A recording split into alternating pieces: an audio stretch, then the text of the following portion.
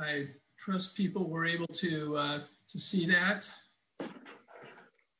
I'm now going to switch over to our slideshow and share that with you.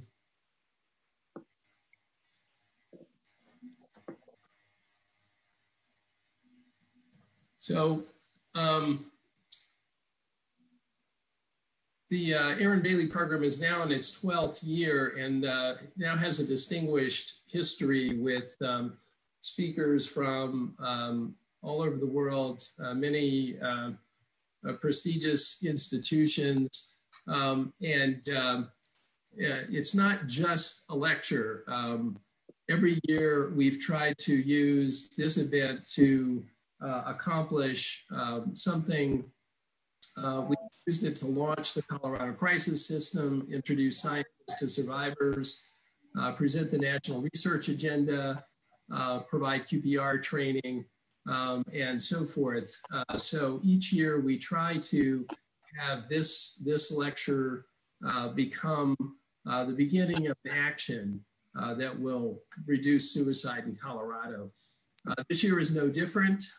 We're going to be talking about benzodiazepine exposure and suicide risk in Colorado, and the program will be in two parts. We have with us Dr. Christy Huff, who is a cardiologist and director of the Benzodiazepine Information Coalition, who will talk to us about her experience with benzodiazepines and suicide risk. Barbara Gabella, who's a senior epidemiologist at CDPHE, will provide data from the Colorado systems about exposure to benzodiazepines and benzodiazepines in suicide decedents. And then Executive Director of CDPHE, Jill Ryan, will talk to us about some policy options that could be pursued to begin to address the problem. Executive Director Ryan has 20 years of experience at the state and local level in public health. She served 2 terms as Eagle County Commissioner and served as the Director of the State Office of Health Equity before becoming Executive Director at CDPHE. Her career is focused on health equity, affordable health care, environmental protection, climate action, emergency preparedness, and increasing mental health resources. So it's a great pleasure to have her and her staff here with us today at the beginning of this. Part 2 will be a stakeholder meeting led by our own Dr. Alexis Rivto, who is an assistant professor in the department and director of the Addiction Fellowship. She'll have with her Jeffrey Gold from the VA, and Rob Valuck from the Departments of Pharmacy, Epidemiology, and Family Medicine to help her brainstorm about what we might do to tackle this problem. I have the grim task of telling you that suicide is an increase in Colorado. We had 1,246 deaths in 2018. 2019 numbers are not available yet. We continue to be number 7 in the country, I think, with a rate significantly higher than the rest of the US. I'd be remiss if I didn't mention at least how COVID-19 might interact with suicide. The truth is that suicide can actually go down in disasters.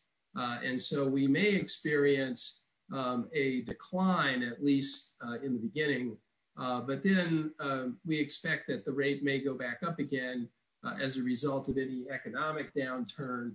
And you can learn more about that in this week's Mind the Brain with Dr. Epperson. So why benzodiazepines and suicide risk?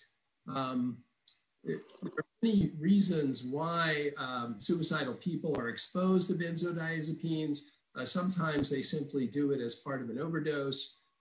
They may use alcohol or sedatives to assist with an attempt. They may be less inhibited as a result of taking benzodiazepines and more likely to make an attempt.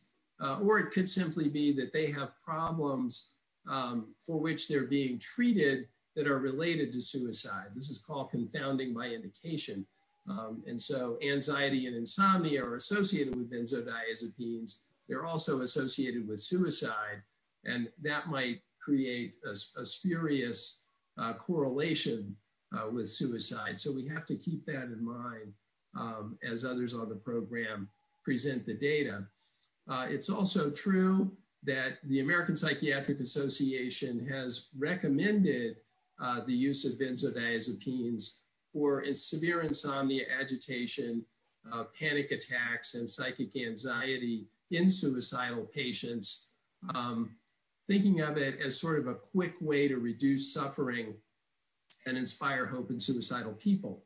And so, although they recommend the use of long-acting agents on a short-term basis, it has been a part of the management of suicidal people. So not surprisingly, as you'll see as we go on through the program, benzodiazepines are frequently found in suicides, and we'd like to understand and be prepared to do something about that. So at this point, I'll turn the program over to Dr. Huff, who's director of the Benzodiazepine Information Coalition. Hi, so I'm going to be talking about my benzodiazepine story, just to give you a little bit of context when I talk about benzodiazepines as they relate to suicide. And that will include my lived experience and also observations from working with the benzodiazepine survivor community. And I'll just give what I see as things that could help prevent suicide in this patient population. So who I am, I wear many hats. First and foremost, I'm a mom. I put there that I'm a breast cancer survivor, just to give you a little context. How my cancer was nothing compared to what I suffered on benzodiazepines, just to give you that perspective. And, you know, I'm a survivor now of injury from benzodiazepines that were taken as prescribed. And subsequently, I became an advocate for benzodiazepine awareness with Benzodiazepine Information Coalition.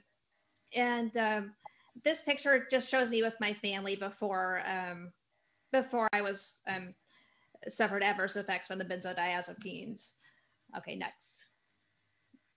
So in August of 2015, I was prescribed Xanax up to take 3 times a day, 0.5 milligrams as needed during a health crisis. And at first I just took 0.25 milligrams at night for sleep, but you know, I didn't want to take more than I needed to. 3 weeks later, I developed a tremor and new anxiety, worse than any kind of anxiety that I've ever had in my life. And at first, none of my doctors said anything about the Xanax being a problem. I was being assessed for a medical disorder or some kind of neurologic problem. I had multiple medical tests, all were normal. And during that time, my Xanax dose was increased up to milligrams per day to treat this worsening anxiety, encouraged both by my medical providers and my family as well. Next slide.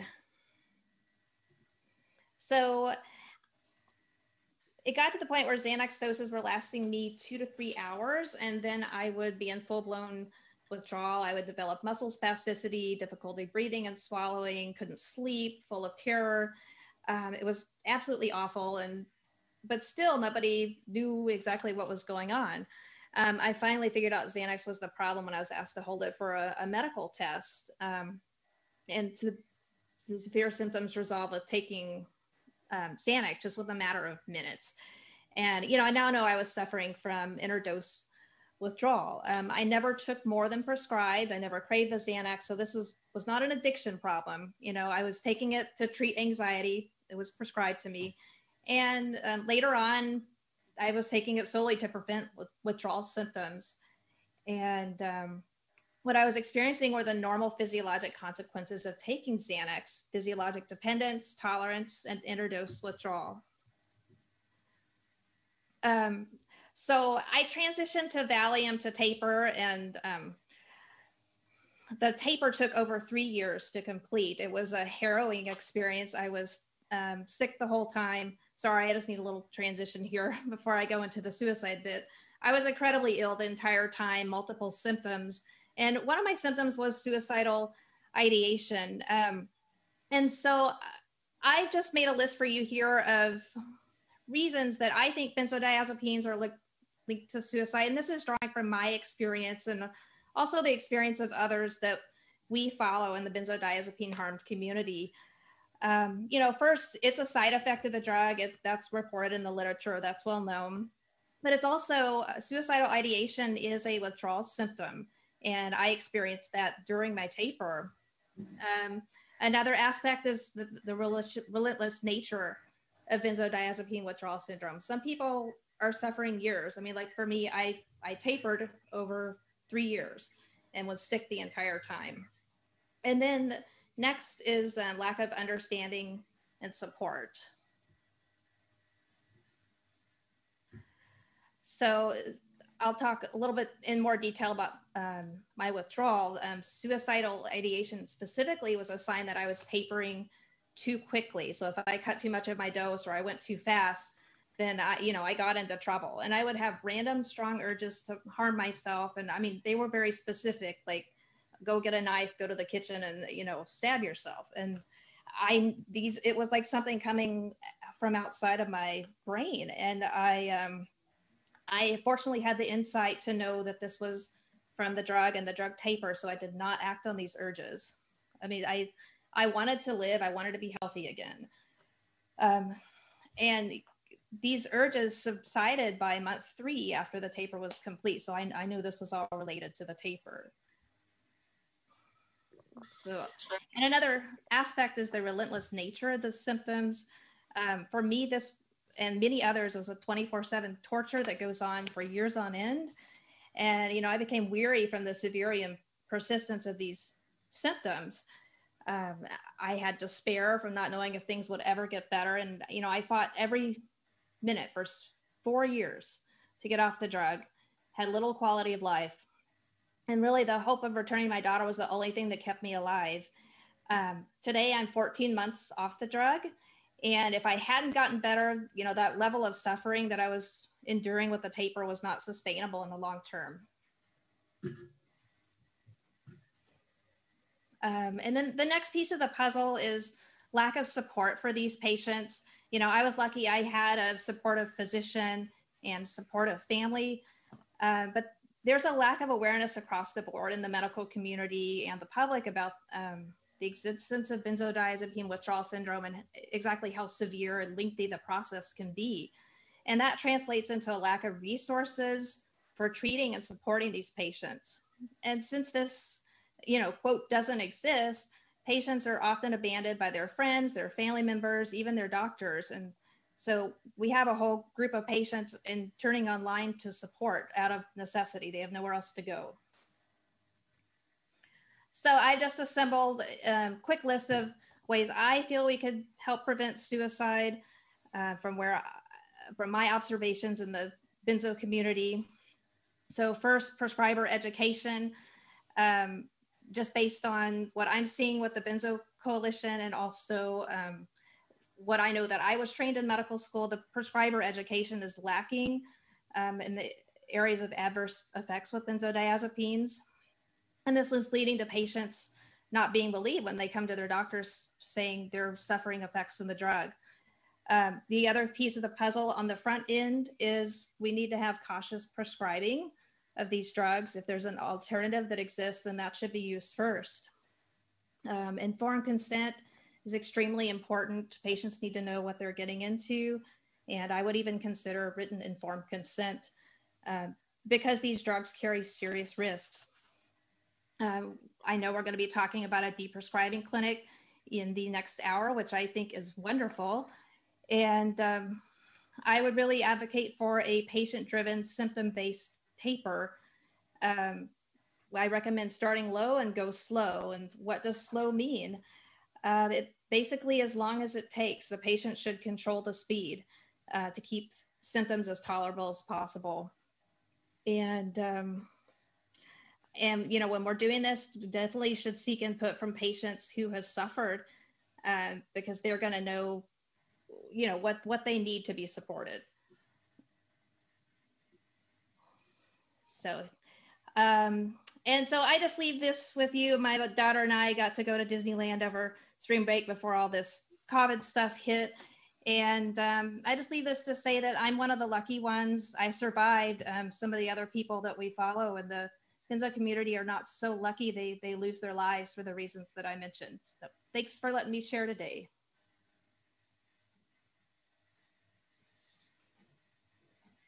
Thank you, Christy. You know, one thing you didn't mention, you know, which I'm a little surprised is whether people should be prescribed these medicines at all. And that's one of the things that we'll be talking about probably in the second hour, are guidelines for the appropriate use. Now, Ms. Barbara Gabella is going to talk to us about the frequency of benzodiazepine exposure in people who died by suicide in Colorado. Hello, everyone. I want to thank you. I feel very honored to join this group and to tell you about an exploratory analysis that we did last summer.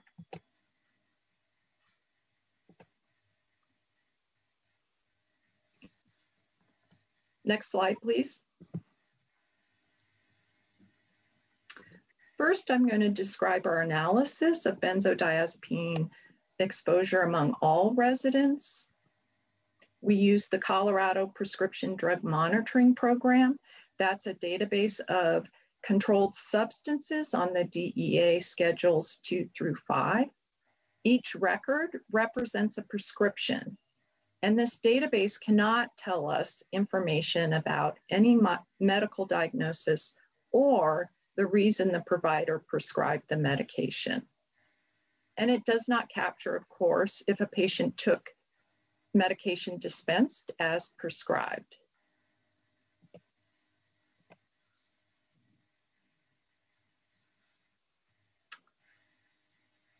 Benzodiazepines is the second most common class of controlled substances prescribed and dispensed in Colorado.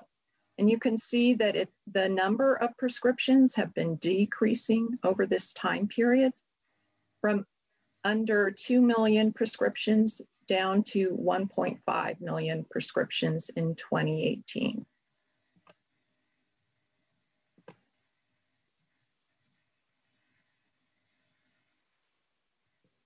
The age-adjusted prescription fill rate for benzodiazepines has also been decreasing over the same 5-year period.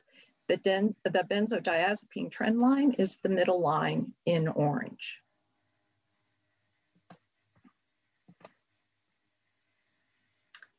And it turns out that short-acting benzodiazepines are prescribed at a higher age-adjusted fill rate over this time period, and both short-acting and long-acting have been decreasing. And then at the health department, we also track the percent of patient days with overlapping opioid and benzodiazepines, because this can put you at higher risk for fatal opioid overdose.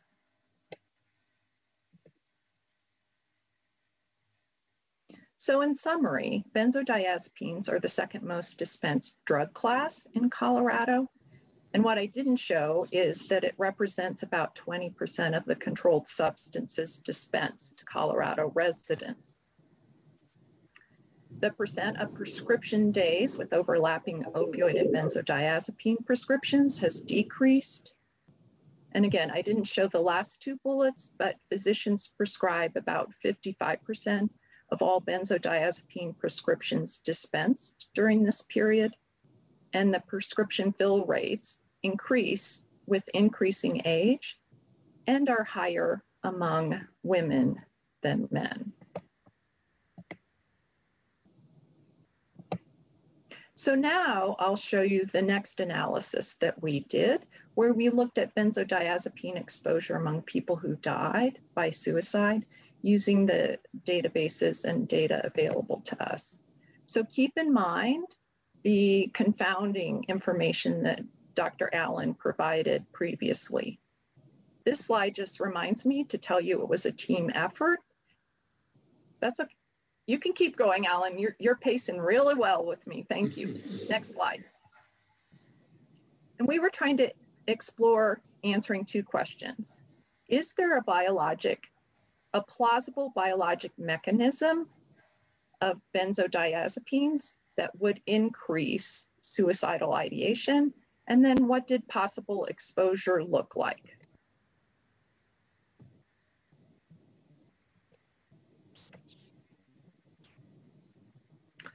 State toxicology staff at our health department reviewed the literature, but I should caution you, it was not a systematic review. And from the literature that they looked at, they found that there was more than one plausible biologic mechanism whereby benzodiazepines might increase suicidal ideation. And this just gives you a flavor of some of the diverse literature they looked at.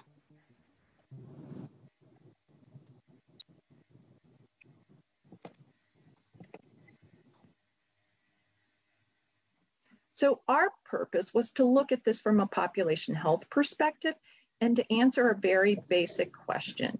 Does the number and pattern of benzodiazepine use among people who died by suicide suggest further investigation?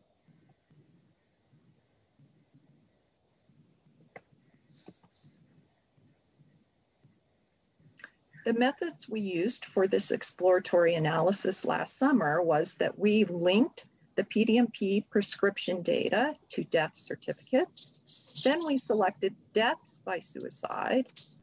And of those linked records, we then linked them to the Colorado Violent Death Reporting System to obtain postmortem toxicology results. We identified that there were 3,465 deaths by suicide in 2015 through 2017. And then the bottom line shows you the look back period. So everyone had at least 1 year period prior to death in which we searched for a benzodiazepine prescription to that person. But some people had almost 4 years. So keep that in mind when I talk about ever exposed to benzodiazepines. And here are the results. We identified 3,465 suicide deaths, and they represent 100% of all suicide deaths during this period. We linked almost 2,000 or over 2,000 deaths to the PDMP, and those deaths represent 60% of all suicide deaths during 2015 to 2017. And then we looked at exposure specifically to benzodiazepine. So over 1,000 persons had ever had a benzodiazepine dispensed during that look back period. And that represents 30% of all suicide deaths. And then we also were interested in recent benzodiazepine exposure. And we defined that as a benzodiazepine dispensed within 30 days prior to death or a positive toxicology screen post-mortem. And 699 persons who died by suicide had a recent exposure. And that represents 20% of all suicide deaths.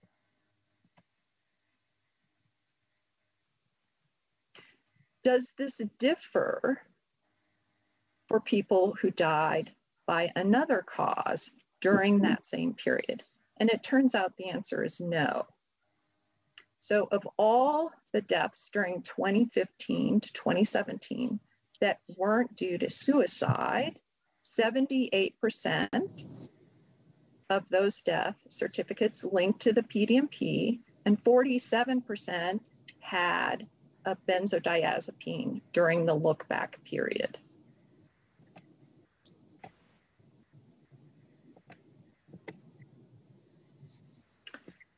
We also looked at the circumstances prior to death by suicide, and we used the information from the Colorado Violent Death Reporting System. We looked at 3 types of circumstances: whether the person had a contributing physical health problem, a known mental health problem, and a known alcohol or substance abuse problem.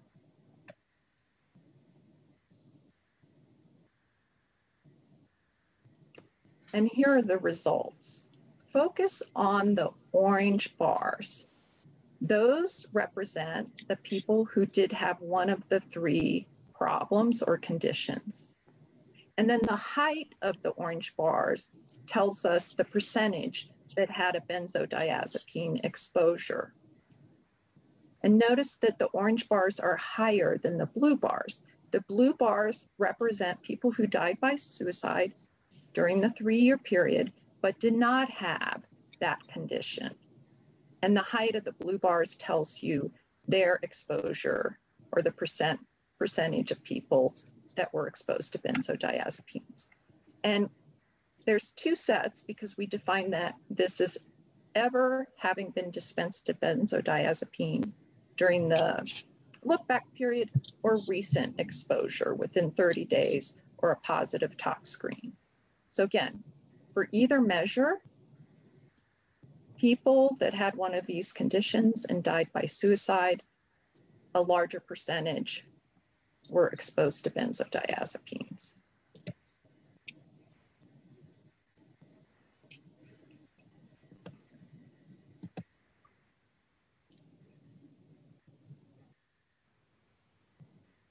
I've mentioned some of these, as well as the confounding issues that Dr. Allen raised. The key thing is the last point, that we did not have a comparison group.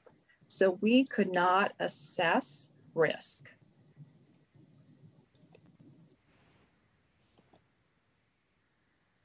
This is just a summary slide, so I just want to thank you again for your attention during this talk.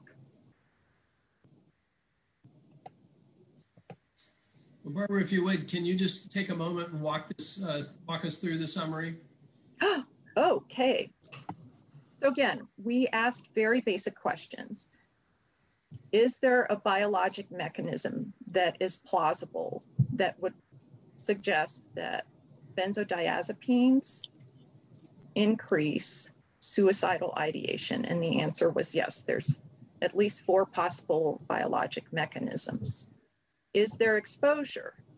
The answer is yes. There is exposure, both among people who died by suicide and people who did not. And then is it causal? And that's the question we cannot answer with our population databases.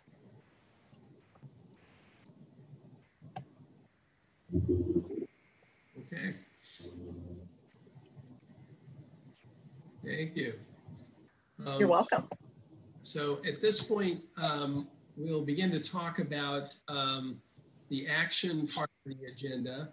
And we're happy to have Jill Ryan, the Executive Director of CDPHE, here to talk about the policy issues that, that this leads us into. Jill, I think we're doing well on time, so feel free to go into these to your heart's content. Okay, great. Thank you. Good afternoon, everyone. I'll just make a few comments here real fast. I want to thank you for the opportunity to participate in the Aaron Bailey Memorial Suicide Prevention Lecture. And I want to thank Christy Huff for sharing her lived experience with us. I first became really interested in exploring the potential link between benzodiazepines and suicidality about a year ago when a fellow Eagle County resident and colleague, someone I had known a long time, John State, was a great advocate, contacted me to share his experience and story. And I think that we spent about 3 hours together. And And I was really intrigued and just felt the need to get involved and use my new position as Director of the Department of Public Health and Environment to see how we could push a policy agenda. At the time, Governor Polis had just made one of his top priorities, reducing Colorado's suicide rate. He calls this a WIG, a wildly important goal, and he's given each agency 3 or 4 wildly important goals. So I asked my staff to do a comprehensive review of data and research on suicide and suicide prevention strategies. So we reviewed and mapped current department efforts and identified new opportunities for engagement with other state agencies and local partners. And it definitely struck me how little research we came across that looked at the association between benzodiazepines and suicide. And to our knowledge, really the data that Barbara Gabella just presented was the first time a state health department has linked data from the National Violent Death Reporting System to prevention drug monitoring program data. And while there's still so much we need to learn about the benzodiazepine suicide connection, state and federal government should actively be exploring policy levers that can impact prescribing to address the possibility that withdrawal or abrupt tapering may elevate the risk of suicide. So going to this slide, the use and potential for abuse of benzodiazepines has drawn the attention of state policymakers in the past. In 1989, amid fears of addiction to this family of drugs, New York State moved to regulate benzodiazepine prescriptions and enacted strict rules around prescribing. A few states followed suit. A second wave of policy attention occurred in the 1990s and the first decade of the 21st century, when family advocates became concerned about the overprescription of these drugs for older adults and the sedating and amnesiastic effects they could have. I tripped over that word, didn't I? They're also concerned that they increase the risk of falls, motor vehicle accidents, and other injuries. Policymakers responded by calling for informed consent procedures around prescribing and guidelines related to their prescribing these medications for older adults. Because of their deadly interactions with opioids, these drugs have again drawn attention from policymakers. To date, 15 states have enacted laws or promulgated regulations related to the co-prescribing of opioids and benzodiazepines. In addition, in 2016, the U.S. Food and Drug Administration added warnings to drug labeling regarding co-prescribing of opioids and benzodiazepines. The goal of these policies was to reduce concern themselves with the risk of addiction, accidental overdose, or dangerous interactions between drug classes. Next slide, please. CDPHE is committed to exploring policy options that could address the dangers of benzodiazepines and possibly reduce suicide. Over the last several months, I've had the opportunity to meet members of the Colorado Behavioral Health Task Force, the Alliance for Benzodiazepine Best Practices, Benzo-Free Colorado Consortium for Prescription Drug Abuse Prevention, and others to brainstorm different education and policy options to help reduce the behavioral health risks associated with benzodiazepine use. And the department really does look forward to partnerships with these groups as we go forward on a policy agenda together. So these are some of the ideas that came up during these meetings that the department fully supports. Promote funding and research on adverse outcomes. So a meta-analysis or systematic review of the impact of benzodiazepine on suicide risks. Number 2, support robust benzo education for patients and prescribers. Co-prescribing benzodiazepines and opioids is now a well-known risk for overdose. Over the last 4 years, CDPHE has partnered with the School of Medicine and the School of Pharmacy to reduce co-prescribing. But benzodiazepines on their own are a controlled substance and pose long-term risks. We need to do more robust prescribing and de-prescribing education, and so slow tapering, for providers. We also need to increase public awareness about the risks associated with these drugs for patients and families. We support piloting and evaluating deprescribing clinics so patients get the support they need, and explore policy options. For example, the Colorado General Assembly has passed a number of important measures over the last couple of years aimed at curbing overprescribing of opioids and reducing overdose deaths. So it's time for Colorado to explore similar strategies to prevent adverse health outcomes associated with benzodiazepines. Some ideas to explore may include prescribing limits to encourage less than 4 weeks of use, educational requirements for prescribers, informed consent for patients considering taking opioids, require prescribers to check the prescription drug monitoring program before prescribing. And I'll just say that we would not go forward with any of these policy options without working with our partners and having a policy agenda that we all agree on and want to move forth with. So CDPHE is really looking forward to collaborating with the Department of Psychiatry and really appreciate everyone who is on this, this Zoom meeting today. And thanks so much for joining us, and look forward to the conversation.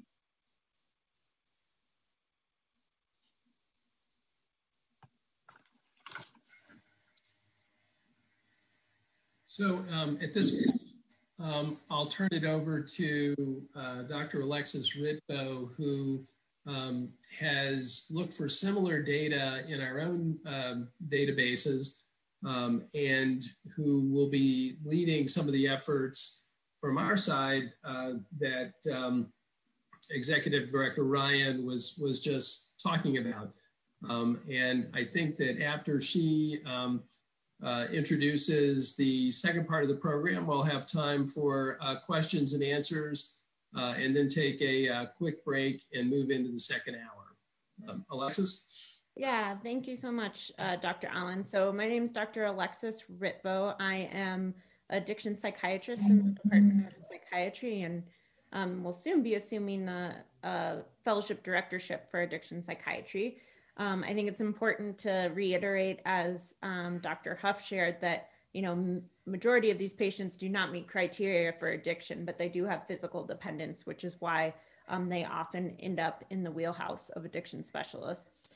And this has been something that has interested me even before I fell into addiction training, but as a chief resident in our outpatient clinic here, where I now supervise residents, psychiatry residents.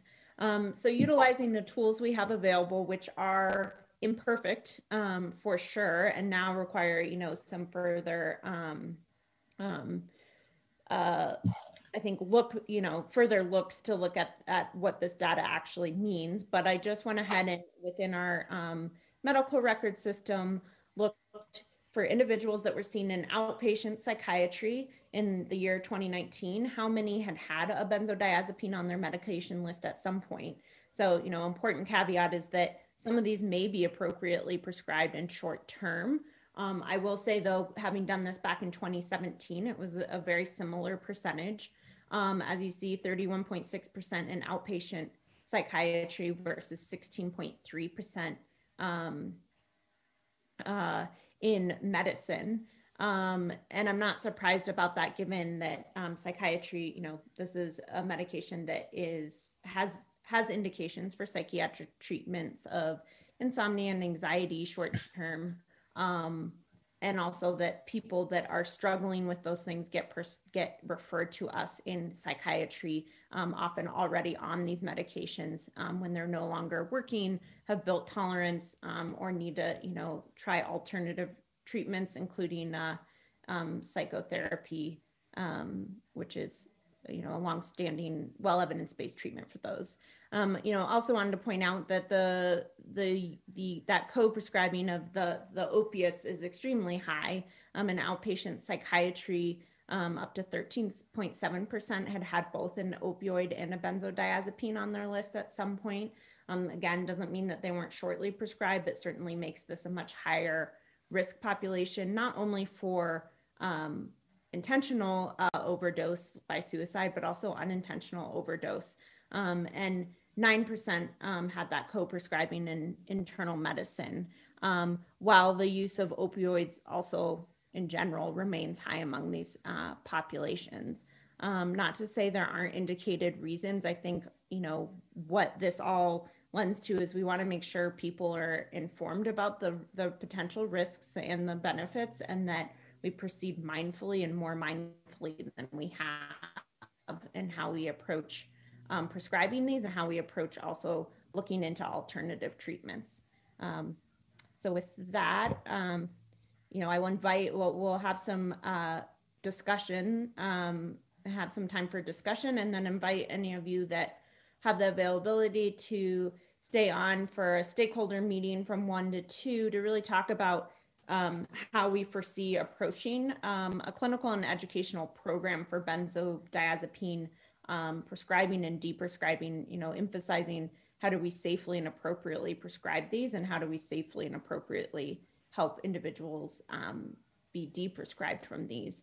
My hope is to pilot part of this within a subspecialty clinic I oversee within the university health system, maybe in the next year. I hope to build off of work that's been done by colleagues of mine at the Rocky Mountain VA, and we'll ask Jeff Gold to speak about that. He's one of the pharmacists, along with Dr. Haug, that have overseen this. We'll also call in Dr. Valuck from the consortium for drug abuse to speak to how they might help us. And the overall approach, I think, is for us to discuss what are ways to prevent the risks that come with long-term use of these medications and improve the safety of their use. What are ways to approach the deprescribing of these safely and appropriately, and how can we come together with all of our knowledge and experience and create collaborations and track outcomes.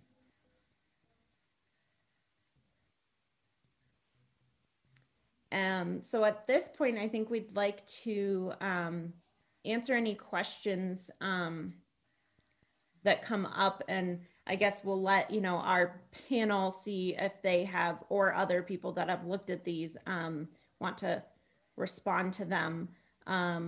You know, I did want to, those that aren't looking in the chat, call attention to, you know, someone asked if about the impact of benzodiazepine withdrawal on suicide. And I know we've emphasized the importance of a safe, you know, appropriate deprescribing because it can be a tenuous situation and have, as Dr. Huff shared, a lot of, you know, unexpected and pretty horrible side effects. And Dr. Huff, along with, I'm not going to do Dr. McCubry, I don't know if I'm butchering that.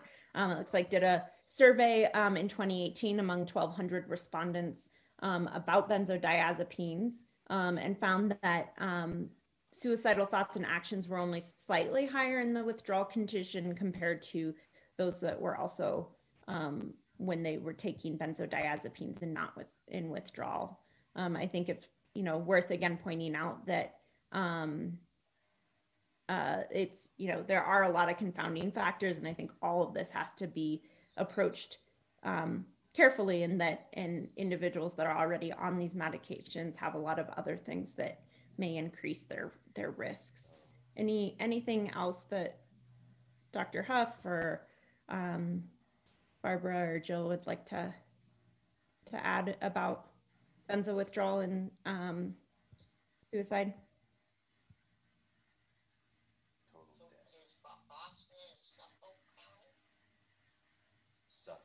I hear someone, but I'm not sure who it is. Okay. I've been monitoring the chat function, and I might mention a couple of things Sure. there. One question had to do with whether decreases in opiate and benzo prescriptions in the state coincided with cannabis legalization. I don't precisely know the answer to that. I don't think they're related. My belief is that if anything, they tend to increases the use of the other. I think there are other factors at work, is my impression. It's about the time that people were being pushed to use the prescription drug monitoring program. California, Pennsylvania. More frequently, it became easy to do that. So I think there were other factors at work, but I'd be interested to hear what others think about that. Michael, before somebody else answers that, I just want to tell people to make sure that they're muted if they're not speaking, because there's still somebody who's talking on another conversation. I can comment on this. Is Steve Wright? I'm comment on the cannabis issue.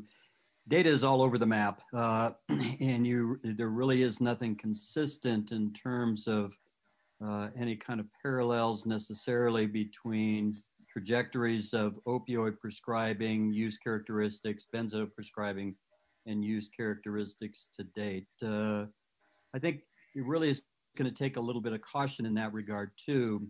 Remember when Marty Backuber actually identified that states with allowance for cannabis had lower overdose, opioid-associated overdoses. That reversed, and Shover's study indicated that the reverse is now the case. And so you have to let the cannabis issue kind of settle in over a period of time before you can really adjudicate the relationship between those and other controlled substances. Yep. This is Rob Valuck. Alexis and Michael and Steve, I would echo that. The evidence is pretty clear that it's unclear about causality between relationship between benzodiazepine prescribing, opioid prescribing, and cannabis use, whether that's just medical or recreational use in those policies. We have seen some decent evidence that certain things will change opioid prescribing, like mandatory education, prescribing limits, use of PDMPs. Some of those policy levers have been evaluated, and the evidence is pretty good that they do change behavior in the intended direction. There's always, of course, unintended consequences too with the policy levers, but that's kind of what we do now. Paul Russ commented that we've neglected the appropriate or legitimate uses of benzodiazepines. Does anyone want to speak to that? I can certainly say that we're not advocating the complete abandonment of them as a class of drugs, but we do think there are appropriate ways to use them, generally more short-term use and longer-acting agents as opposed to the shorter-acting ones with more dependence liability, as Christy experienced. And in fact, her way out involves switching from something more short-acting to something longer-acting, and then gradually tapering off of that. So we think there are guidelines for appropriate use. I think one of the things that we'd like to do within our own data is to see how often people are using benzodiazepines in a guideline concordant fashion. I could speak to that. This is Steve Wright. It's pretty clear that there's a very narrow list of really good places to use benzodiazepines. First and foremost is alcohol withdrawal. Obviously, benzodiazepine withdrawal in the tapering fashion. Crisis anxiety, which does not involve psychotic features, as an amnestic agent for procedures, it has a significant role and a safe role. And then for status epilepticus.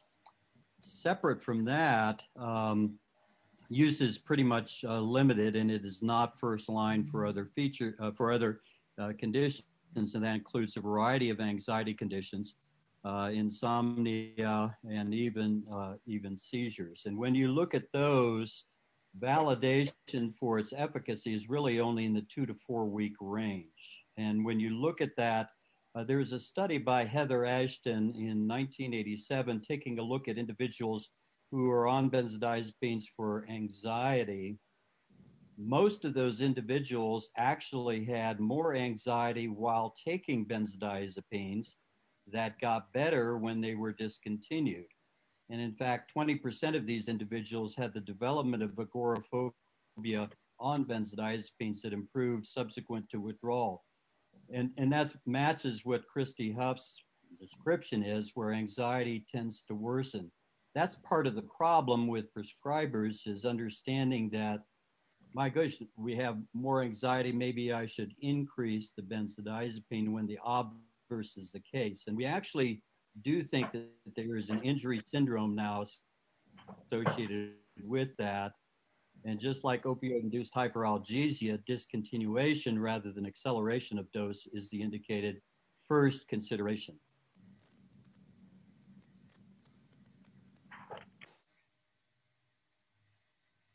Thank you so much, Dr. Wright. Someone also asked with regards to the data, says the NVDRS toxicology data nationally is mixed in suicide decedents, I think maybe is what's meant. Is this an issue in Colorado data?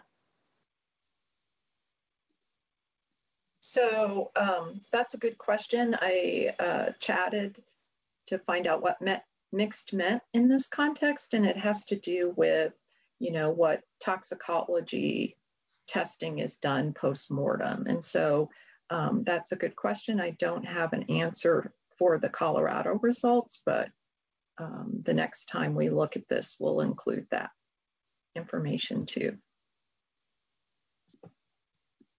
Wonderful, thank you. And then someone else said, what about exploring patients that are left with long-term damage after taking benzodiazepines? Dr. Huff, I don't know if that's something you might feel comfortable taking a reply at. Oh, you're muted.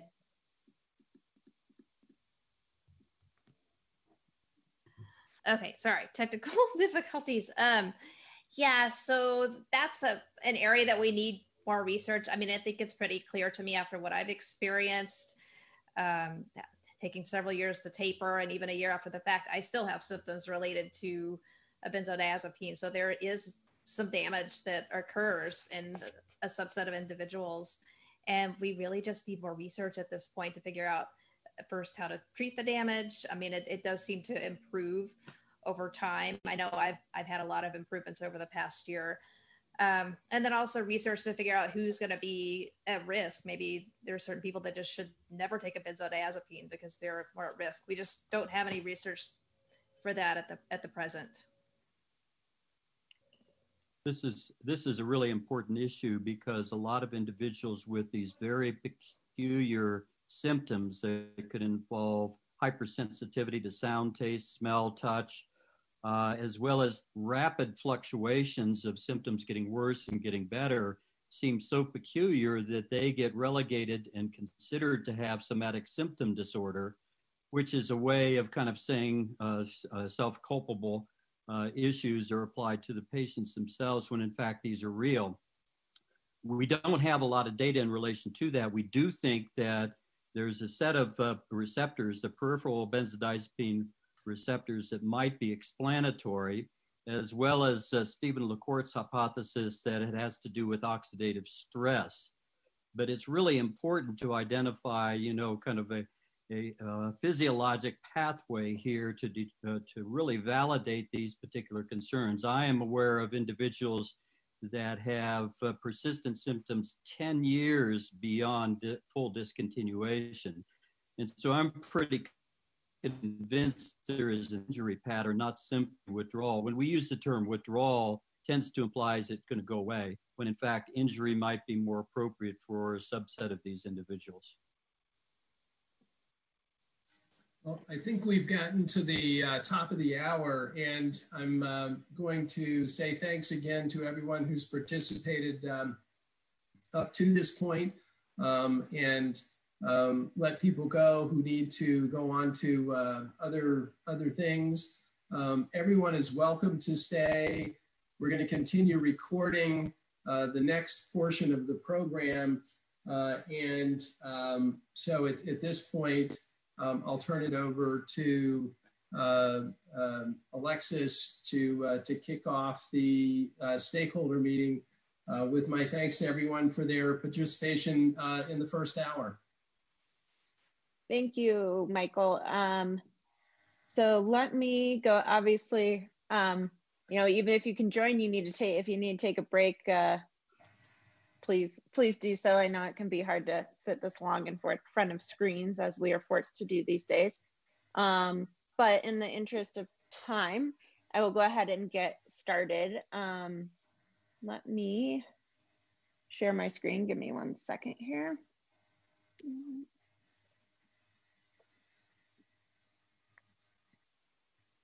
Okay. Oops.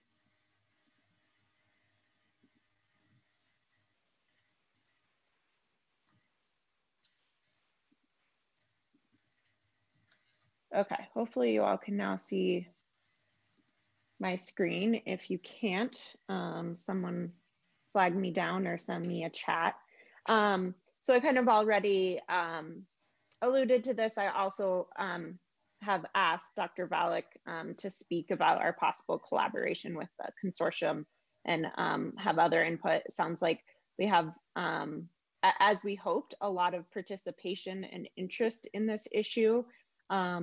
And just want to discuss how to kind of keep this ball rolling in a thoughtful and appropriate manner. So thank you all who are able to stick around.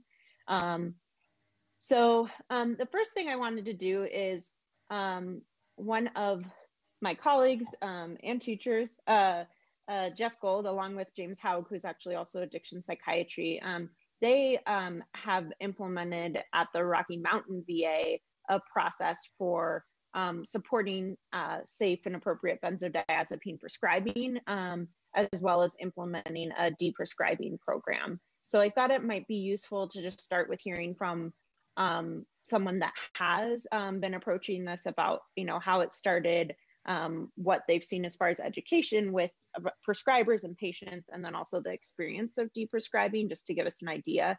And then I'll also ask Dr. Huff to speak a little more to her experience of going through deprescribing and some of the lessons. So Jeff Gold, are you on here? I think you might be here via phone.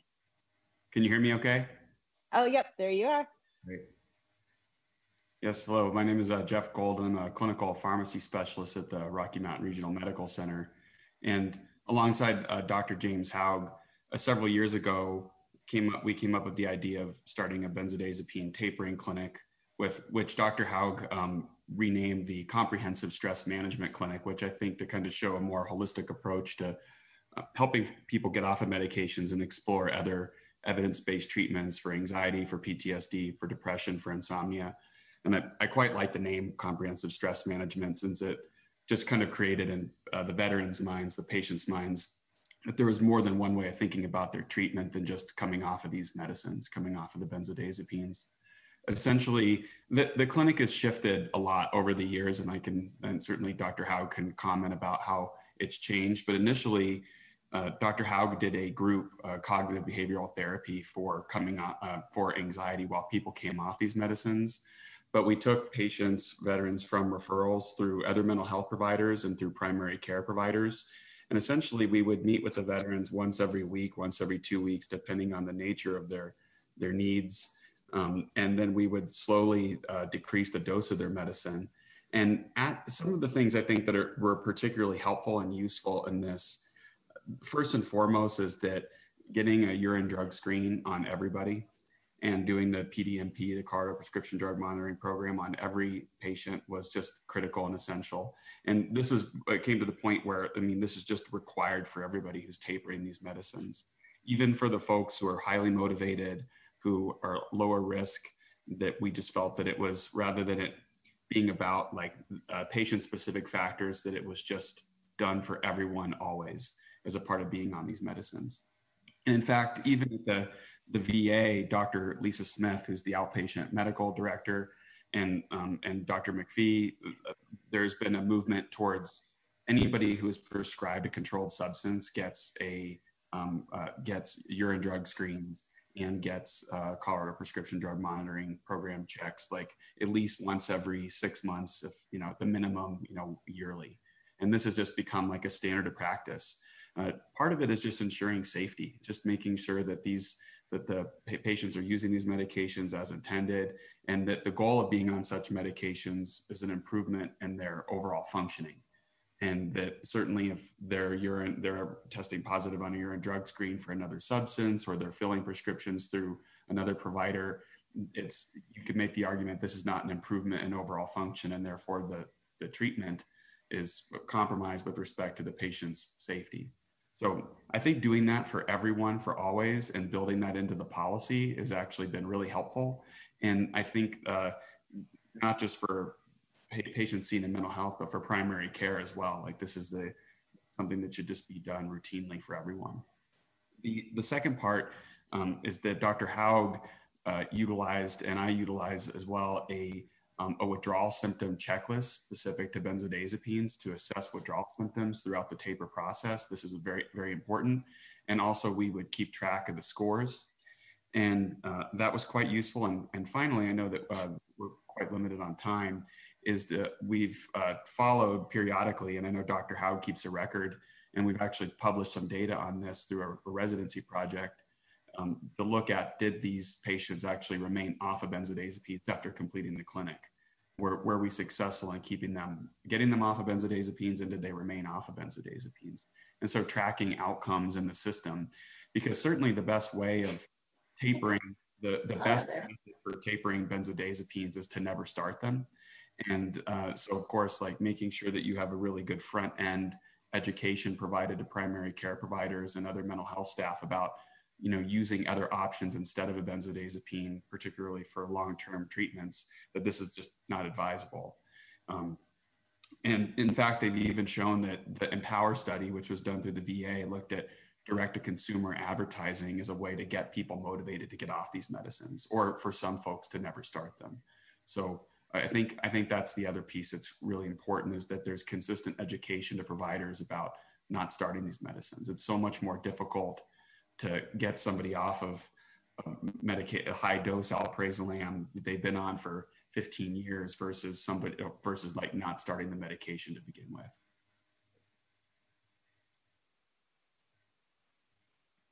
Thank you, Jeff. Sorry, I'm having technical difficulties trying to unmute myself and also share my screen. I guess can you also just comment on what the VA's approach to safe prescribing is, or prescribing guidelines? Yeah. You have an informed consent, right? What's that? There's an informed consent. We encourage the use of it. There's a benzodiazepine treatment contract that if you are going to be on these medicines, like these are the rules, and like this is Dr. Smith and Dr. Wangyamnet Naren, like were involved in this many years ago. We came up with treatment contracts with patients that if they were going to be on these medications, that they would have to sign like a benzodiazepine treatment agreement. And if they ever violated the terms of the agreement, then of course, like this is a reason to reevaluate the safety of the medication. And it was really specific around urine drug screening, around the PDMP, that if like or any other aberrant behaviors were identified, like if a patient was intimidating to a provider or recurrent no-shows, like then these were grounds to like question that, is this medication improving your overall function? And so it looked at really like very specific things that if they were like true or not true, then the patient was aware that this means that the medication would be reevaluated, that it wasn't just, is your subjective sense of your anxiety better, or but are you able to fulfill these duties? Are you able to do these things as a part of getting this medication? Awesome, thank you. And I know clear, I think, to like, Yeah. and really helpful to come to sit down with somebody and like, we're, in order to be prescribed this medication, these are the things that like have to happen. If they don't happen, we're going to have to reevaluate whether or not this medication should be prescribed. And that's if people are going to be maintained on them. In a tapering clinic, then it's, you're coming in with the goal where you're setting the expectation from the beginning that, you know, or we want to get you off this medicine and here's why. And what about co-prescribing at the VA? What's the approach for like opioids and benzodiazepines? You know, in general, the VA, I'm speaking for the VA at large, but the VA has really made, it one of their goals to not co-prescribe opioids and benzodiazepines. And sometimes I think that the VA can be a little absolutist about these things, and and we have to be careful to be reasonable. And y'all are clinicians, and like, there are times when you're going to make decisions that are that are different from like the very specific way that we're kind of told to do things. And I think that there should be room for that, of course.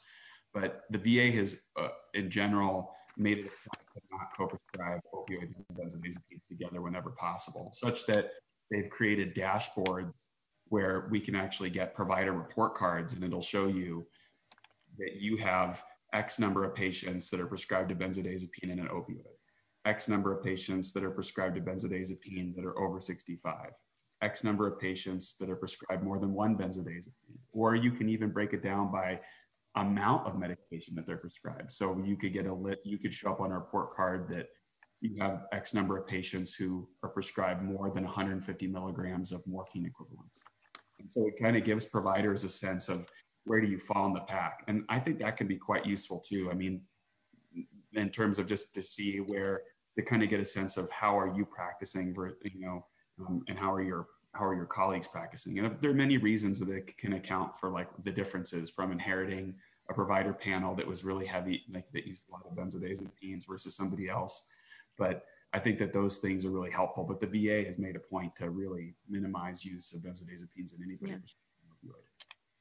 Yeah, I know, for just to give an example, I mean, just having that informed consent. I mean, I had a patient that part of the process was just telling him, you know, I see you're on both. And whenever, even though I'm not prescribing the opioid, if I'm going to take over the benzodiazepine and we're going to try to work on other treatments, the first thing is I'm going to give you a script for Narcan.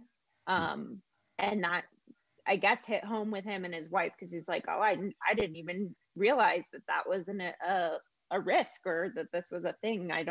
And not to say he wasn't told it before, but he didn't remember. So I don't know if Dr. Haug is on here, but I wanted, if he is, to give him a chance to add anything before I move on to a few other folks and then open it up.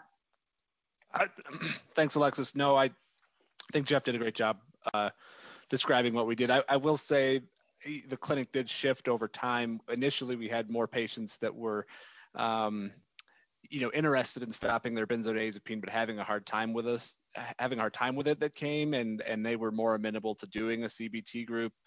As things have, moved along over a few years, fewer of the patients are interested specifically in coming off, and it tends to be not exactly adversarial, but the patients are not always the ones that are excited about coming off of the benzodiazepine. And so we don't have the CBT group, mostly because patients are not interested in participating in that way. But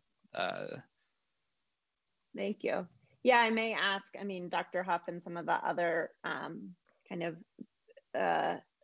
benzo information advocates to talk about. I think that's something we commonly encounter in outpatient psychiatry. We may feel strongly that we think that the medication is no longer improving the functioning or maybe causing more problems, and that it's really challenging for some patients to, even though they might admit some of it may not be helping, to, how do you approach when they don't necessarily want or see potential benefit in trying to taper, not even necessarily fully get off, but taper. So one of many challenges that we won't solve in 1 hour, but well, thank you, Jeff. And I wanted to give Dr. Huff a chance, just to, since to speak a little more about her experience with how her taper was approached, because I do think it will give us some ideas of what to do and what not to do.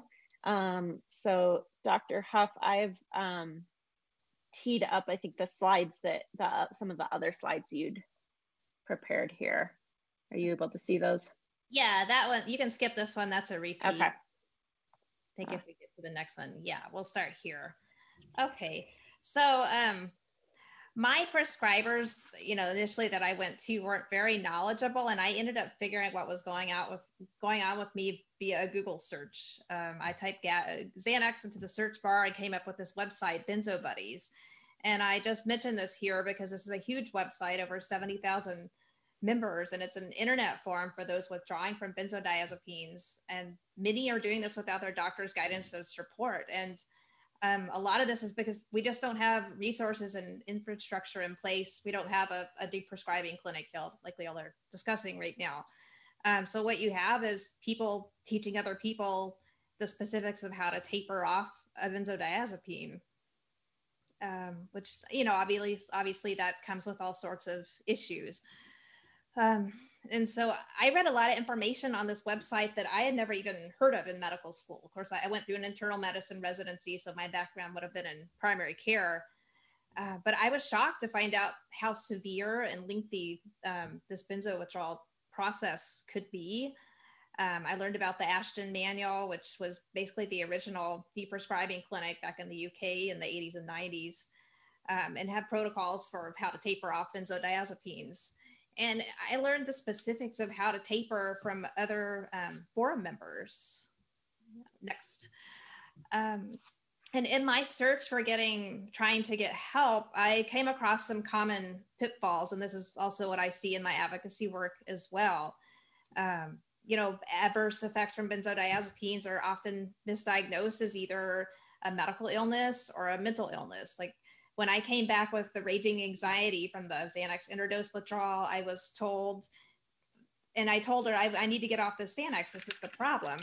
I was told, well, you're not going to get off the Xanax because you have too much anxiety. So, we just need better education about these issues, obviously. And, obviously misdiagnosis leads to unnecessary testing and polypharmacy. One other pitfall that comes into play is physicians are not always recognizing that adverse reactions and side effects can happen at what is considered low or therapeutic doses, which isn't the case. And then, another issue is I was told that I couldn't be dependent on Xanax because I'd just been taking it a few weeks, but I now know that dependence can develop in as little as a week. And then I think the fallacy of equating addiction with physical dependence is a problem as well, because, somebody with just straight physical dependence is not going to necessarily a 12-step program. I saw a psychiatrist who said the way to get off Xanax was give the pill bottle to my husband to control my use. And it's like, well, that's not a taper plan. That's not going to help me get off the drug. So, obviously that wasn't helpful. Okay, next slide.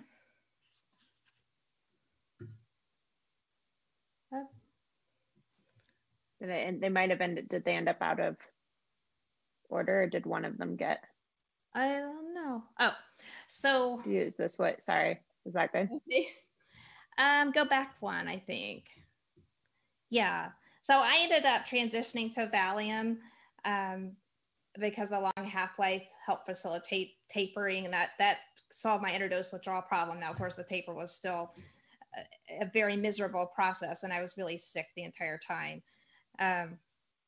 And I ended up stabilizing on 15 milligrams of Valium. And then, I tried to follow the Ashton protocol that I showed you earlier, and I will say that it's meant to be a guide because I made a reduction based on her protocol, and it was just too fast. So I had to go a lot slower. Next.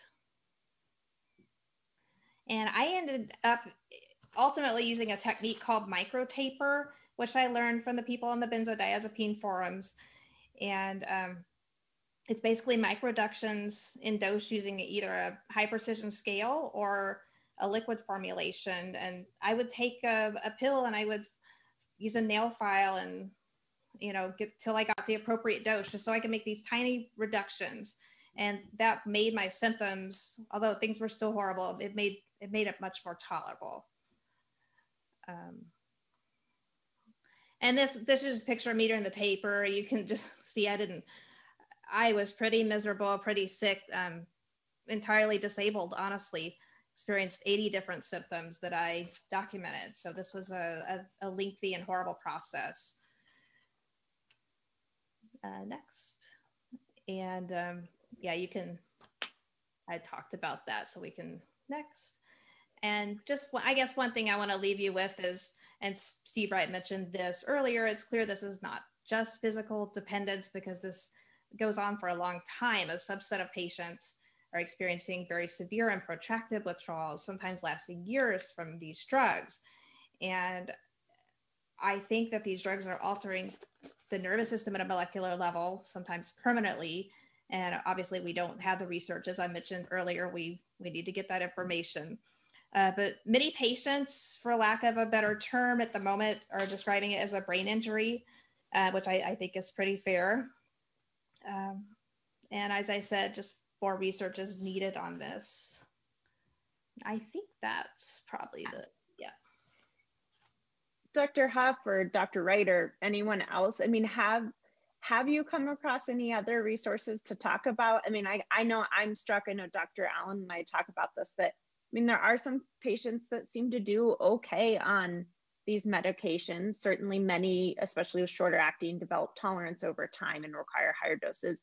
And then there's other patients that are exquisitely sensitive. I mean, as you describe, I mean, and to the point where many of them do get labeled as, oh, you also have a somatic symptom disorder. I just didn't know if anything has been shown. I mean, one thought I had was, of course, some people might be rapid metabolizers. Yeah, I just don't think we know at this point. I mean, I kind of liken it to a game of Russian roulette. You just don't know who's gonna suffer these severe effects. So it is one of the reasons we need to be extremely cautious about prescribing them in the first place. I would echo what Christy is saying. We simply do not know at this particular time. It's interesting because there are really parallels in the pain sensitivity issue universe. Mohammed Yunus identified 15 different pain conditions that are hypersensitivity states.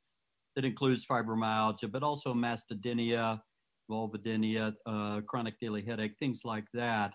And that has transpired then to Marty Paul, who has taken a look at some of the background genetics as well as the oxidative stress, and has identified genetic variations that really describe individuals with hypersensitivity, that have the potential for developing hypersensitivity states. My thesis is that I think that that's going to be the case here as well. Genetically identified individuals will have increased hypersensitivity, but we're far away from that. Those studies are not ongoing. And so in the meantime, limiting initiation, limiting duration, and a very thoughtful, very slow tapering process, I think, is the way to go. Wonderful, thank you. Can I chime in here for just a second? Yeah, please do. I can't see. Hi, Jane McCoubry. Yeah. You know, I'm a social scientist, so I don't do anything without serious literature reviews. And the reviews that I have done suggest that there's a small percentage of people who experience virtually no withdrawal symptoms, maybe 17 to 20%.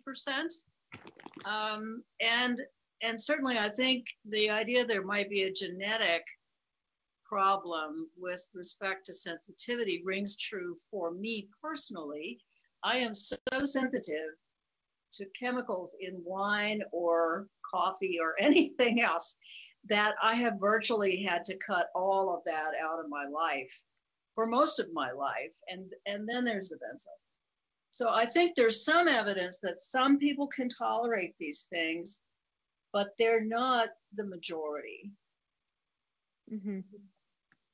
And I'd be happy to point you to the articles I'm thinking about when I say that. It's not an opinion of mine, it's an observation of the literature.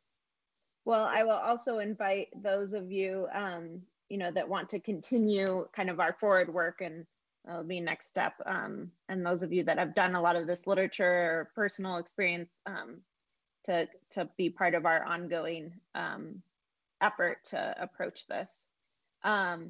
You know, one thing I wanted to add here, and then actually wanted to ask Dr. Valuck to speak to is, and this got brought up some during the lecture, was, you know, what can we learn from the opioid epidemic, but not only the opioid epidemic that resulted from addressing pain, overprescribing opioids, thinking that they were not as risky or harmful as we thought, and also, you know, the adverse effects that came from the resulting pendulum of certain coming up with these prescribing guidelines for opioids, like from the CDC, which have an important place, but also people can take very, you know, you saw people that had been maintained on high dose long-term opioids suddenly just be told from their doctors that were prescribing them, sorry, I have to take you off, or I have to immediately get you down to the recommended dosage, and people to be cut off and have really adverse events. So I don't know, Dr. Valuck, if you mind chiming in here, both what you think are positive lessons learned from how the approach to the opioid epidemic, and also things we might need to, you know, stay aware of as far as potential adverse outcomes or consequences. Sure. Thanks, Alexis. Thanks, everybody. Great to see so many of you again on this one. And it's kind of like deja vu all over again, right? I mean, we've sort of been here with when I came up anyway, it was Percodan, Percocet, Oxy, but it was also in parallel with you know, we had Dalmane, and we had benzo sleepers, and we had, you know, Dalmane and Restoril, and things that we saw problems even then about use, and probably, you know, more widespread use than was warranted, and longer use than was warranted. So there's a lot of parallels, and we've learned a lot in this opioid crisis. We're still a few years out from, we think, seeing the effects we're going to want to see on the downstream outcomes but there's a latency period, obviously, between people starting an opioid or starting on a benzodiazepine and when they have occurrence of something that's untoward, and then when the resolution of that, good or bad, that can often be something that is not a few weeks. As Dr. Huff has noted, this is not uncommon in either of these, that this is years and years that this takes, and the period is very long. And we've spent a lot of work, you know, we've spent a lot of time. I've spent probably the last decade, along with many people on this call, like Barb Gabella and Steve Wright and Josh Bloom, and I saw a bunch of names, Angela Bonguidi, a bunch of people involved in this opioid work over the last decade. And we've learned an awful lot about that, and have found that, I mean, the short answer is it's really complicated to change behavior on a large scale. And to do that, you need some sort of ongoing coordinated effort that really is maximizing leverage on a bunch of different things. And the approach we took that I think has been relatively successful has been to try to create a minimal but adequate amount of ongoing infrastructure support, like we've done with the consortium, to keep efforts moving, because the fear is that you have a wonderful event like this, and I do not discount this in any way. This is awesome. The turnout is great. I love it. This is what we need, is really getting people together and jazzed up and fired up about this, because it's important. It's really important, and we should be getting fired up about it, right? But how do you sustain this and convert this into impact in terms of public awareness, what providers are doing, what patients are doing, how systems are built, how policy is made, how policy is implemented, how do we keep stakeholders engaged, how do we measure what we're doing in terms of both the size and scope of the problem the way it is now, but how the progress we might be making, and measuring for you know, unintended effects to our interventions to it, and how do we try to move the needle on these things. And I think, you know, we've learned, and at least in my opinion, we have a chassis that may well extend, because we view this as prescription drug misuse prevention, which is, you know, all things that are controlled substances. We've been dealing with opioids for the last several years, but really it does apply to benzos and stimulants as well. Talk to people about amphetamines and Adderall, and talk about stimulant use. you'll see an awful lot of parallelism in all three of these classes of drugs. And so we have the very similar approach like VA. If it's a controlled substance, it's kind of how we view it. And we think some of these things can be helpful to educate providers is a massive lift. We finally passed legislation here in the state where there's requiring doctors to have education about opioids. First time we've had any mandatory legislation in this state since 1980 in that regard. It's a huge lift. You have no idea until you've tried to do it. To get something that sounds simple, or a mandatory PDMP checking. Well, that sounds simple. Trust me, it is not. Any of these things, but I think these different levers, like what Jill Ryan presented as policy levers, are all very reasonable things, many of which we've been working on. And I think we can take a lot of the lessons learned to try to change behavior, which is what we want to do, for the better. And it's not, again, not to restrict people from ever having opioids. We take balanced policy approach, try to reduce overprescribing, reduce unintended consequences, but preserve access for legitimate medical need.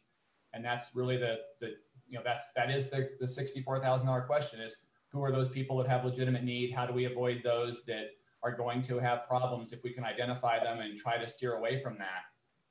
So many of the concepts, I think, are very much similar. And we're starting to try to figure some of those things out, but it's a long process to do it. And, I think we could very well take something like we've been doing with this and maybe have apply some of those same kinds of techniques and lessons learned and policy levers and try to apply them to this and hopefully have similar results. Wonderful, thank you. I do want to add, I can't, while sharing my screen, if I try to look at the chat, it takes away the screen share. So if anyone else sees chat stuff, anyone from, Rob or Christy, that you want to pause me and bring in because you think it's appropriate now, I don't mind being interrupted. I think at this point, a lot of this is re-summarizing stuff we've already said. So, how do we think of this from an education standpoint? How do we more appropriately educate folks about the alternative treatments for anxiety and insomnia, or augmentations? Again, I want to be leery. I think there is a time and a place for some individuals to be prescribed a benzodiazepine, and I think making sure it's safe and appropriate prescribing, and then it's not just done because it's the fastest thing to prescribe and the fastest thing to provide a sense of relief, although ultimately that can become a very slippery slope. And who are target audiences? And I think, as Rob alluded to, it's on multiple levels. I mean, this is for prescribers, I think for mental health providers as a whole, and needing to strengthen that connection for patients and their families, making sure they understand, and then the public at large. And as far as safe prescribing guidelines, I mean, things I thought, we may want to include are things like recommendations on, or just education about, the formulations, the dosage, and the durations, as well as the follow-up frequency. I know I'm always kind of, and I know part of it's a comment on the limits in our system, but, when someone gets a high dose, 30-day, scheduled benzodiazepine with 6 refills, I've become concerned that there's not an ongoing attempt to address what the benzodiazepine was prescribed for, and what else needs to be addressed and how else to engage them in treatment. People already mentioned the prescription drug monitor checks, minimizing high-risk combinations, decreasing our risk of intentional and unintentional overdoses. And then I think informed consent in a very concerted fashion is important. And that might include, what else do we require? Like making mandatory urine drug screens just part of the expectation, so that people don't feel like they're trying to be caught or found out, but just come to understand it's part of how we can safely prescribe these medications that come with risks. So does anyone see any parts of the chat they want to to bring up, or if anyone wants to unmute themselves. Alexis, I wonder if I could jump in and yeah, amplify what Rob said. Of course, I agree with Rob on everything, right, Rob? Anyway, I see that the proposed center for benzodiazepine withdrawal, if that's the term that's going to be used here, can do two different things. And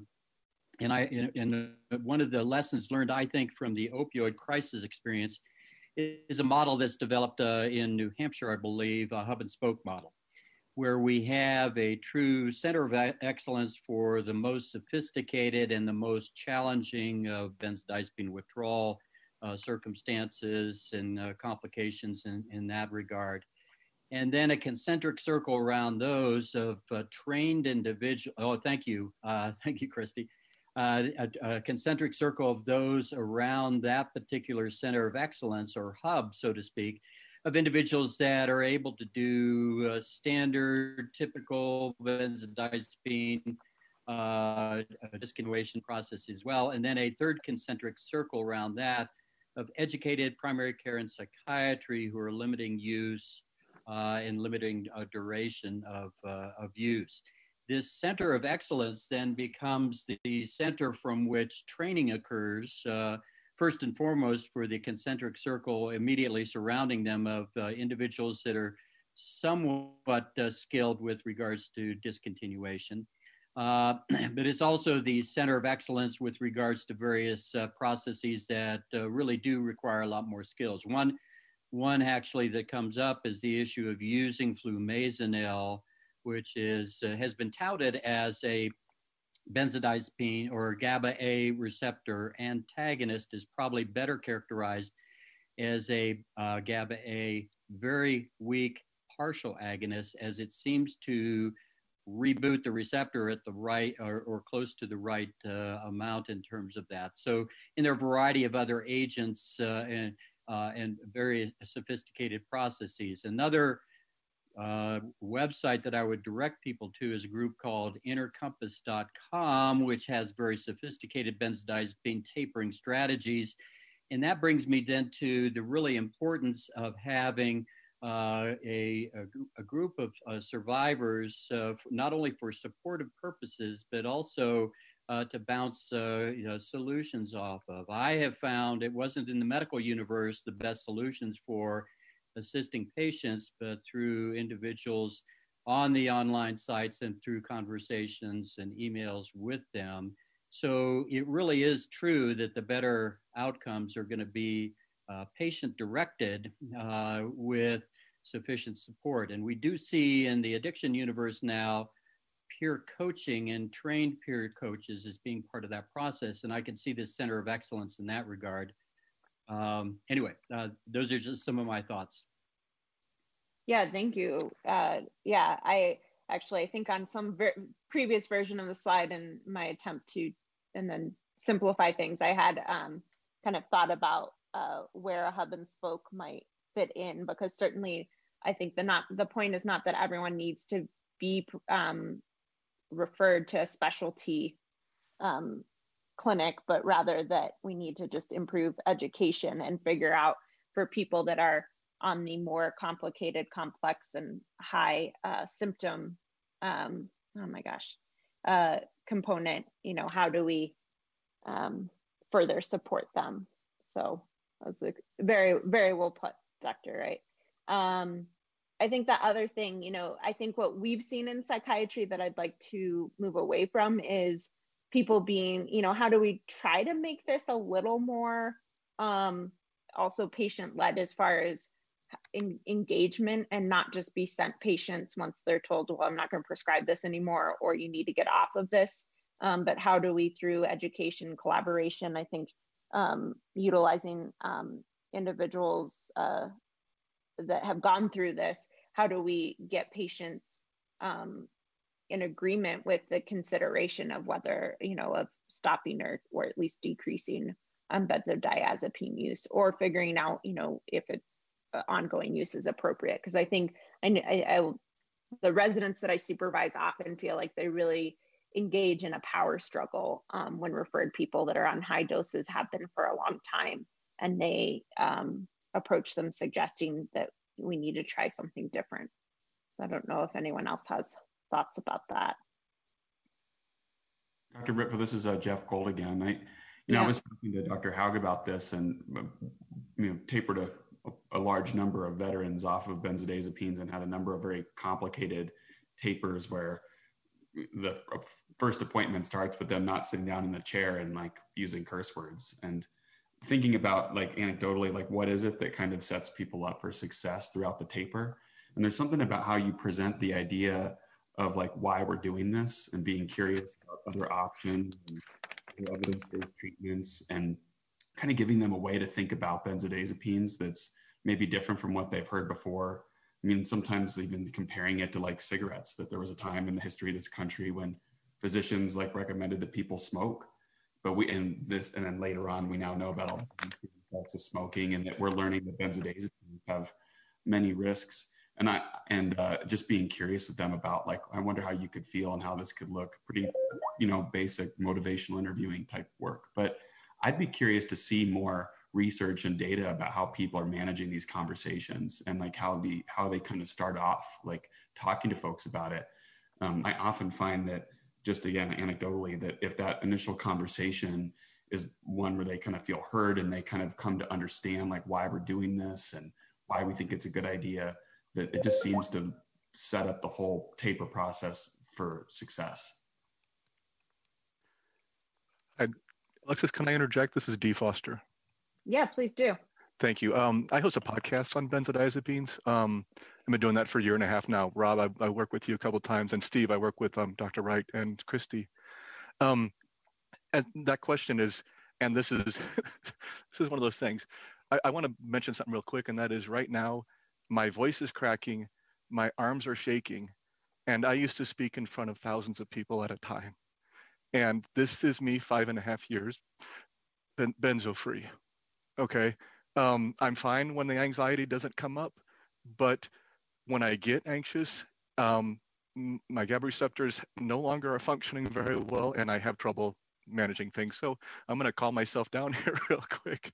But I just wanted to show you an example of this. I host a podcast. I can do that because I'm not live, and I can calmly talk with people. But once I go live, my symptoms kick up again. You had mentioned, Jeff, about the initial conversation, and I work with people daily, as Christy does too, who are dealing with this and going through it. And so many of them find out about this by doing an internet search. They don't know what their symptoms are. They don't know what caused them. And they get into the panic attack phase. And that's when they usually come to us. They come to BIC, they come to Benzo Free, the organization I have, they come to the Ashton Manual. And so many of them are already in that panic state. And now we're having to try to bring them back a little bit and get them and help them understand that you can withdraw through a slow taper and manage this.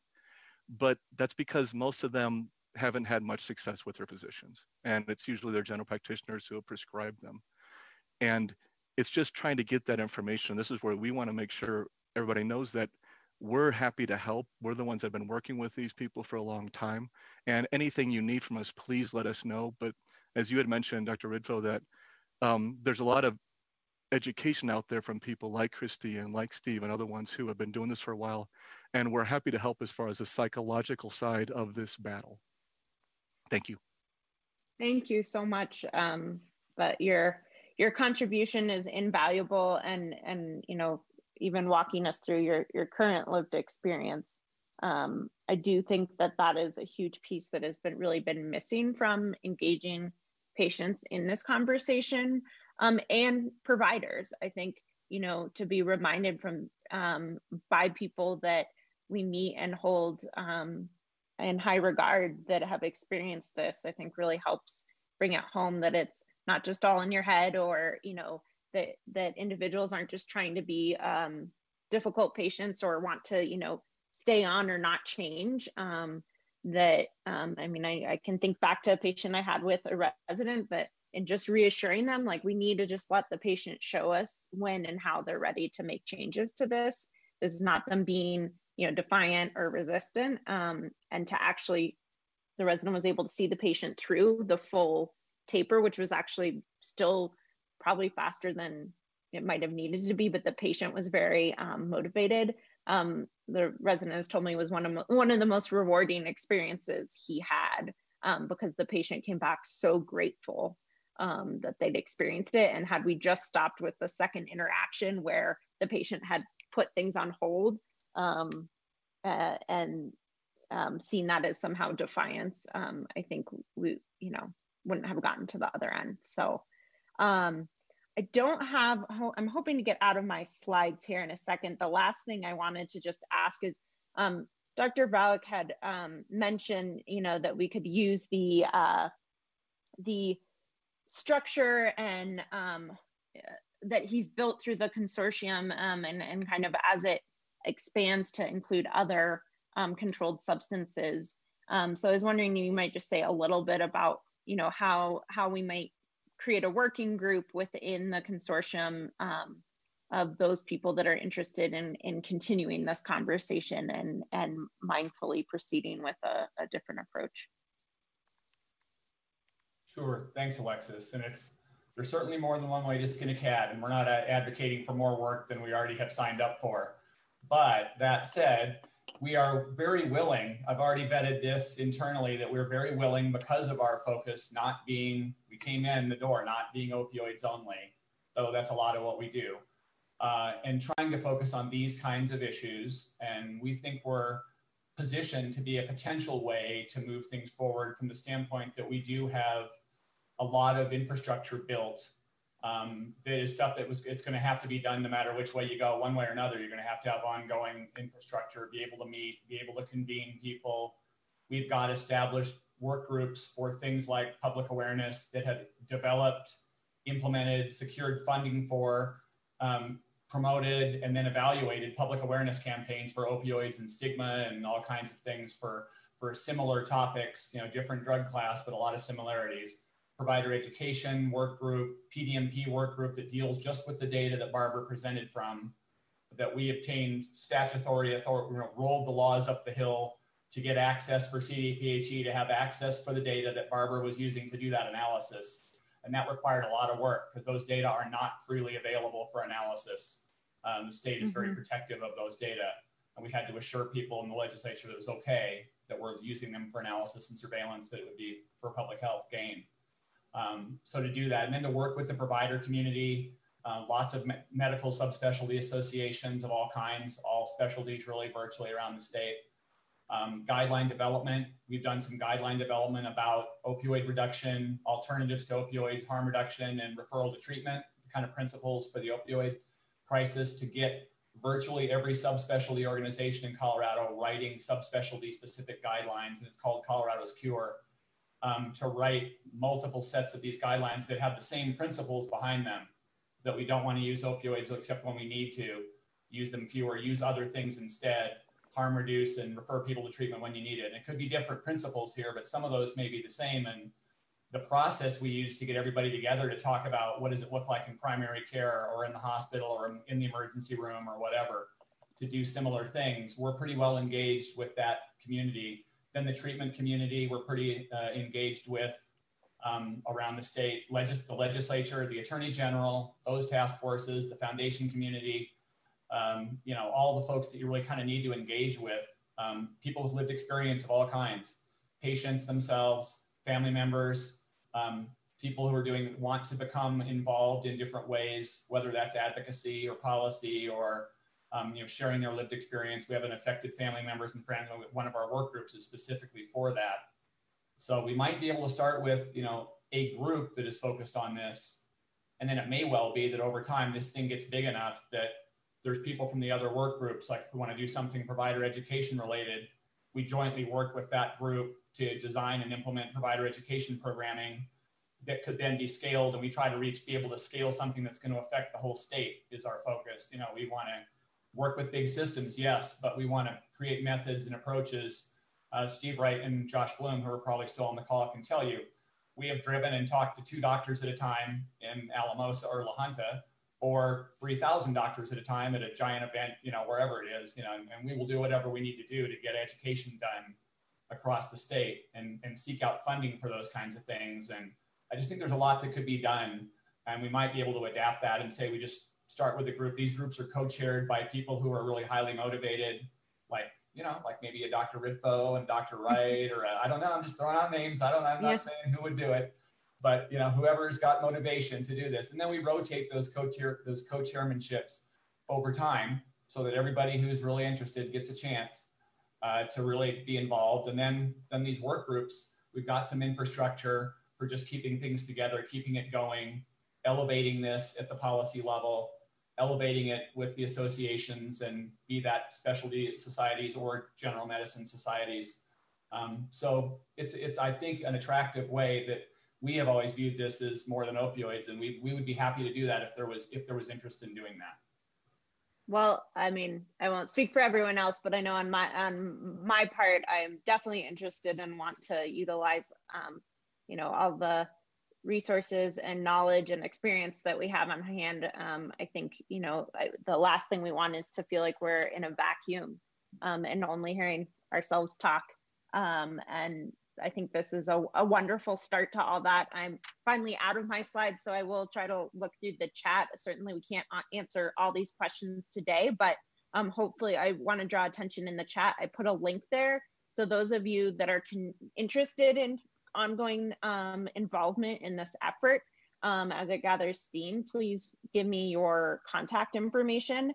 And then I'll continue, discussions with Rob and see who else maybe might be interested in kind of sharing this with me, as well as on the clinical side, working with the support from those who have gone ahead of me to figure out how can we pilot some approach to doing this within the UC health system in a safe, appropriate, conducive way, and then how can we track our outcomes, good and bad, and continue to revise our approach. So in the last few minutes, and of course, anyone that needs to hop off can and should, can't keep you here involuntarily.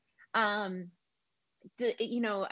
guess I would ask anyone, like I said, I will go back through all of these chats, but if anyone feels like they have something really pressing or important that they want to share in the next few minutes. My biggest hope is this creates the momentum for an ongoing conversation, a concerted effort. And I think actually one benefit, as much as I don't enjoy Zoom, may be that it allowed us to get a further or broader reach of folks than we might have had we just done this in person. So I can't say enough how much I appreciate everyone that's been able to join us, all the opinions that it brings, and especially those that have lived experience and those that were, brave and willing to share that with us. And anything in the final moments? Alexis, do you think there'd be any interest in producing kind of a proceedings of this meeting? I would imagine so. Yeah, certainly. Since I know. We've got it recorded. We might be able to, with some editing, produce something worthy of distribution, and then could take that as sort of a jumping off point. That sounds great to me. With everyone, we'll make sure we'll get all our presenters agreement for their involvement. Yeah, I think we need to attack this from all angles that we can.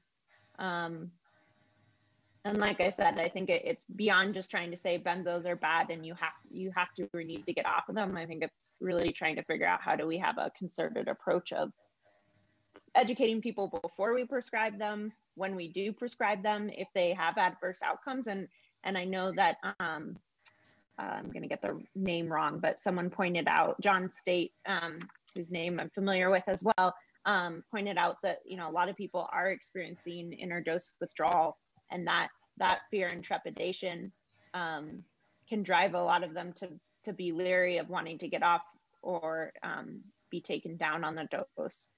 So I think, this is a complex issue that requires a complex approach. So thank you all. Okay, if no one else has anything else to say, I really appreciate it, and look forward to continuing this soon. Thank you, Alexis. This is wonderful. Thank you for putting this together. Yep. Thanks. Thanks, Alexis. Thanks, Dr. Huff. Thanks. Hi, Mark. Thanks, Christy. Thanks, John. Thanks, Dee. Thanks, Dee. Thanks, Christy. See y'all.